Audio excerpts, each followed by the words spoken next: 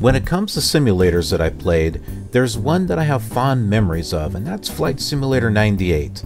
Although I loved the simulator for what it wasn't until I bought this add-on that I started to really love and fly it around the world.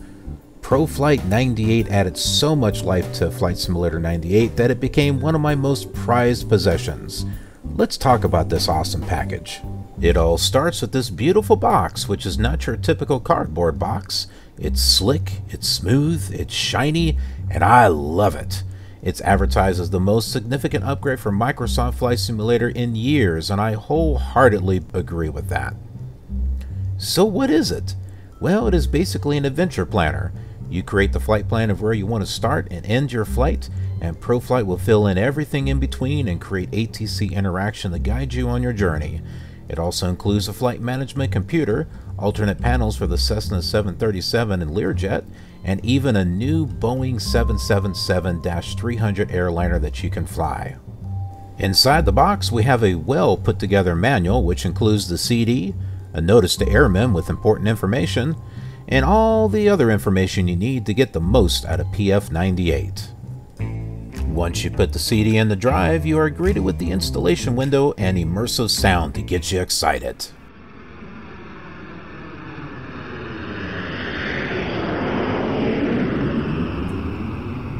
From here, you'll want to install the official patch for Flight Simulator 98 if you haven't already. You'll also need to install the Flight Shop Converter, unless you've already installed from another source. You'll also find two videos that you can watch. One which is Jet Age, an advertisement for an expansion that gives you 5 different Boeing jets with 25 different liveries. The other is the Next Generation. Engage. No, not that one. Tower Concord 330, we'd like a full performance departure if possible. Yes, this one. An expansion that gives you 5 aircraft models with 24 liveries, moving maps, flight directors, and an EFIS controller. Installation was tested and works fine on Windows 98 and XP within VMware, and I assume it works with Windows 95, but I didn't test it. Hard drive space shouldn't be an issue in this day and age, so I recommend installing the complete option. Starting the program, you get this nifty welcome page and sound effect to get you even more excited about your upcoming adventure.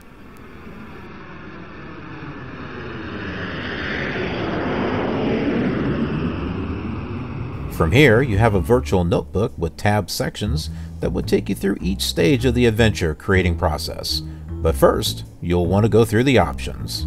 Whenever you want to change the options, it will ask you for the CD to verify that you are a legit owner of the program, so don't sell your CD. Once it verifies your CD, the first option tab you come to is Voices. This allows you to select how many voices you hear during your adventure. PF98 comes with 6 voices, so be sure to select that one. You can have a total of 15 different voices in PF98, including your own voice, if you are okay with recording 469 voice files, that is. If you already have ProFlight 2000 or ProFlight Emulator, then you'll be able to use some of those voice wave files in ProFlight 98. It takes work, but it can be done, and I think it's worth the extra effort. Tower Bonanza 129er 7 Whiskey, ready for takeoff. Bonanza 1297 Whiskey, cleared for takeoff, fly runway heading. Roger, clear for takeoff. Bonanza 129er 7 Whiskey.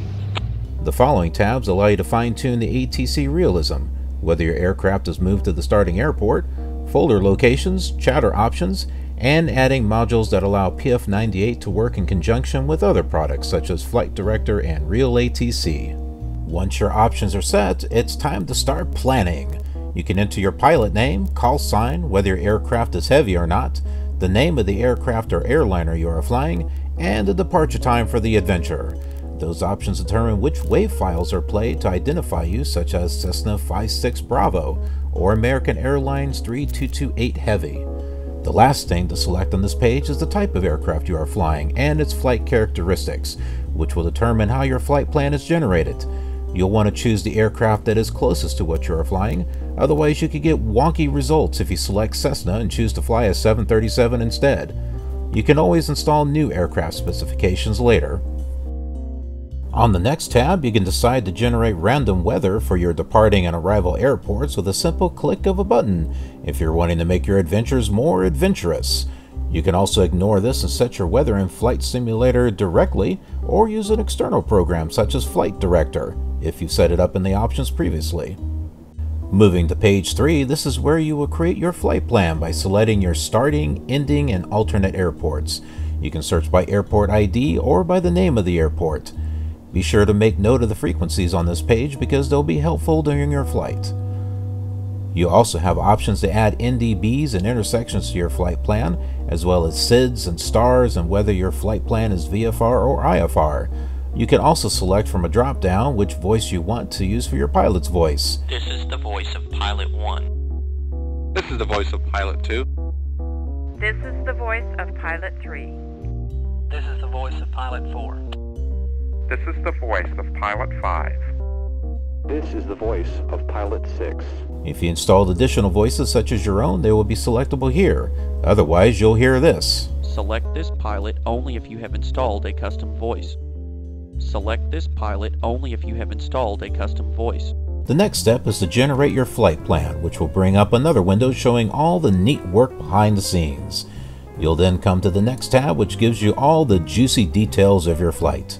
If by chance you have more waypoints than what fit on this page, clicking the Waypoint Info tab again will show the next set of waypoints. If you're not happy with the flight altitude, you can make some more adjustments by recalculating the flight plan and entering the altitude for the waypoint or waypoints that you need. After that, it's time to save your flight plan. You may or may not have this option depending on which version of PF98 you buy, but if you don't, you'll want to download the ProFlight 98 patch number 1 from flightsim.com. I highly recommend it. To wrap things up, you can select a new panel for your aircraft if you wish. You can choose an enhanced 737 panel, an enhanced Learjet panel, a nicer panel for your Cessna, or a broken one if you prefer living your life on the edge. Select your options, run the personalization wizard, and you're all set. The last step is to compile your adventure. Flight Service, Airport 13 Foxtrot. I'd like to file the attached flight plan. As long as there are no errors, you'll be given this positive, uplifting message. Air Force 13 Foxtrot Flight Service, your flight plan has been filed. Contact clearance on 121.7. Be sure to jot down that frequency number he gave you too, because that'll be where you start the adventure. It's not always the clearance frequency. It could be ground, tower, multicom, or even unicom. I'm Unicron. No, not Unicron, Unicom. Once you're in Flight Simulator 98, it's a simple matter of pulling up the list of adventures and selecting the new one you just created. You'll be placed at the departure airport unless you uncheck that in the options, and you can start here or slew anywhere at the airport, such as a terminal, and begin there instead. Contact the frequency that you were given when the message was compiled, click Control-Shift-0, and you are on your way to adventure. Clearance, Air Force 13 Foxtrot at the terminal IFR with information. Hotel. Roger, Air Force 13 Foxtrot, cleared as filed. Fly runway heading maintain 4,000, expect 10,000, 10 minutes after departure. Squawk 6015, departure, frequency 125.05. Roger, fly runway heading, maintain 4,000, squawk 6015. ProFlight 98 will give you full ATC coverage from clearance, ground, tower, departure, center, arrival, and random air chatter. Departure, Air Force 13 Foxtrot, out of 4,000 IFR. Roger, Air Force 13 Foxtrot, radar contact, turn right heading 255, join the 075, radial inbound to Delta, Alpha, climb and maintain 8,000. Roger, Air Force 13 Foxtrot. Approach Challenger 40 Zulu at 7,500, squawking 2351. Challenger 40 Zulu, turn right heading 150. Air Force 13 Foxtrot, cleared for the ILS, runway 25 right, approach contact tower on 119.995 when established. Roger, out of 4,000 until established on the ILS, runway 25 right, Air Force 13 Foxtrot. Noble 306, contact departure on 125.995. Roger, 125.95, Noble 306.